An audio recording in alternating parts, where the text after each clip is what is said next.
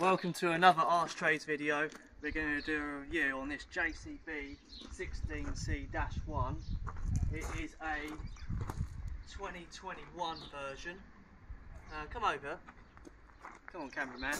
Come over here. I'll talk to you about why I bought this machine and all the specs to do with it, and why I think it's such great value for money. So brand new, these are about 21,000 plus the VAT. And I actually bought this second hand about 2 months ago now, and I paid £10,500 plus VAT, so it was exactly half price pretty much. I think it's a good digger because for the money, for about 10,500, you can get a machine for, well, I don't know, it's done about 750 hours. It's in pretty good condition. It's not perfect, it's definitely been used, as you can see. I'll just quickly show you around all the different features and why I like it. So the hydraulic rams are on the outside of the arms, not on the inside. This makes it great for hire. You know, you don't get people just damaging them by accident, or it's just a really nice compact way of doing it. It's a shame more diggers don't do it in the first place. I was a bit unsure about the JCB, but it seems like a really great machine. I usually run Sannies and Sunboards. I've tried Kubotas as well, but an overall package, it's a 1.6 ton machine, so it's very small. It's lightweight, so you can get it on a nice small trailer, tow it behind almost any vehicle. That's why I chose this machine. Let's just have a little look round. We've got the fuel filler cap here. We've got the access panels around here. Just one thing to note, the catches on these are a little bit fiddly. So if anyone does bump them or run alongside of something, they shouldn't. It often bends these and bends the hinges back over here. So that's one thing to look for on a machine if you're looking to buy one. If you just come through here, you'll have the hydraulic filter. We got the oil filter right in there, easy access, along with the dipstick to the right hand side. And then we've also got the filter here under this cap. A nice feature of this machine has also got, it's got the battery isolator, so that keeps it safe. You literally can just pull it out now and you just take that with you.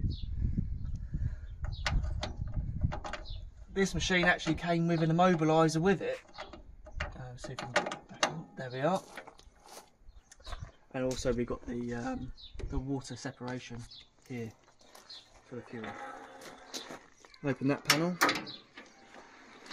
Got the radiator and the hydraulic gauge through that eyepiece on the side. Just seems really well made and really well thought out. And you close it then. There we are.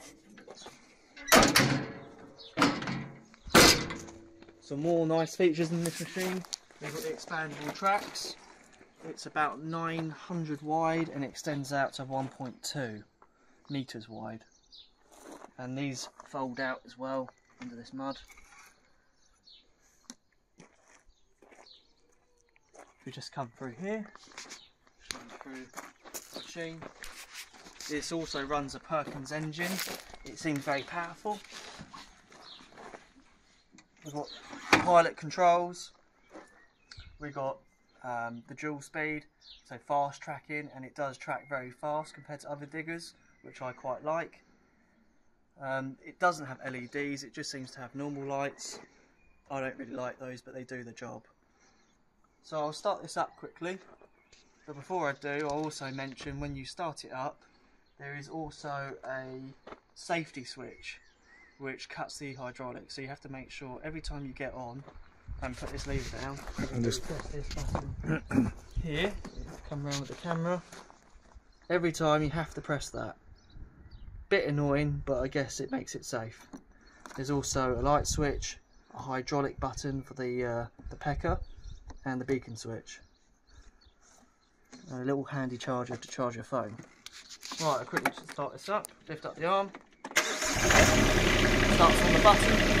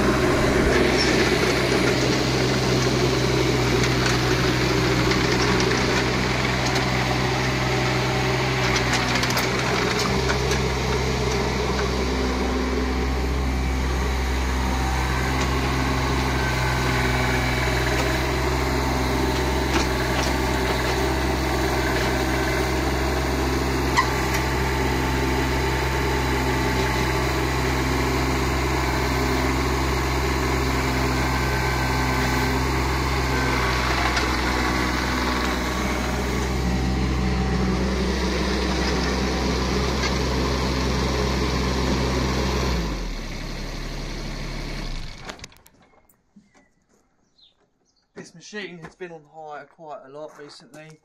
The overall consensus is people seem to love them. They seem very powerful for the size, more powerful even than the Kubota that is actual 2 ton. So that's quite a nice package you have in such a small machine. We better get on to showing you how it digs. We're going to move some mud with it. Hopefully you get the idea that it runs really smooth. The pilot controls, when you use them, are silky smooth, everything's intuitive. The other one annoying thing about the machine is where the position of the key is. It does actually rub against your leg, so that's slightly annoying. But I think that's just covered everything really on this machine. So we'll quickly show you a video of it digging. Yeah, right, okay. Just before I start digging and I show you how good this machine is, this blade here, when we bought it, when it came off the lorry, we noticed it was actually bent. Yeah? We actually thought the problem was bigger than it was, but it turns out this machine, with a bucket like this with claws, you can actually reach this bucket with it when you're trying to dig and pick stuff up. You catch the lip on the bottom of it, and if you're trying to dig, it will bend it up. It will make it twist. I don't think that's really good enough, because I've got cheaper machines from China, like the Rhinoceros, and their blades are much thicker and much better quality. So that is really annoying. But the other thing is, you can also bend it the other way with the machine itself, and that's what we did to fix the problem.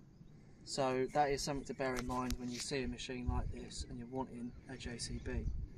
Right, I'll quickly show you how this digs and how quickly it moves a lot of mud.